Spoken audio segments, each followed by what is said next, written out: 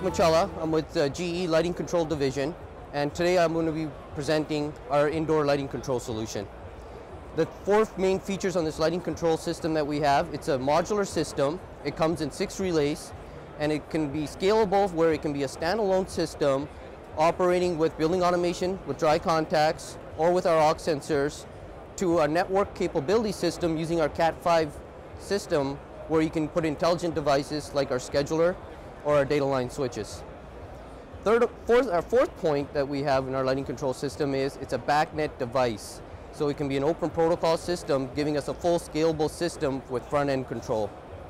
Looking at our indoor lighting control panel, it is a very modular system. As we can see, it has a 14-inch cabinet, standard in our 12, 24, 48 size. Each footprint holds 6 relays, which are networked together internally, jumpers between the modules, and we have a group switch input module that has 8 switch inputs that are software capable, that you can actually network building automation system dry contacts to, that you can software any number of relays in the lighting control panel or in your network.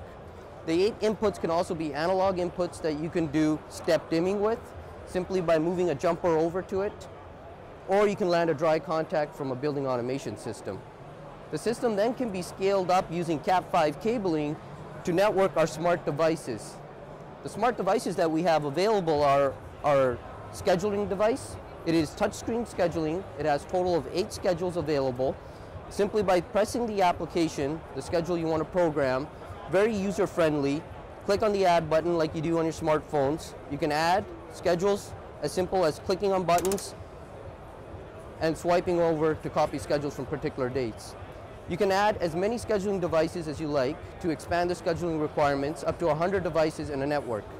You can also have our network switches, which you can map any number of relays on your network that you have available. It could be relays, or it could be our dimming module 0 to 10 to do manual control of dimming loads. So once we add our fourth point, our backnet open control module, we can have a computer front-end driven system. So once we add our backnet lighting control module, it gives us a GUI interface for the user to have complete floor plans of their buildings, that they can manually override particular zones, or they can manually dim their zones with our 0 to 10 lighting controller. They also have the capability to set schedules on their lighting control systems, and the capability to set any number of lighting control schedules in years or months in advance.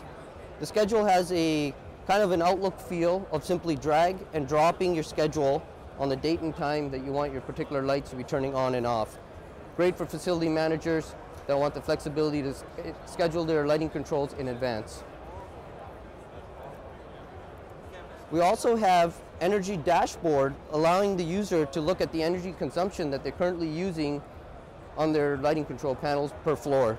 Great for LEED certification or doing tenant billing. And a web portal for allowing users to override their lights with a smartphone device.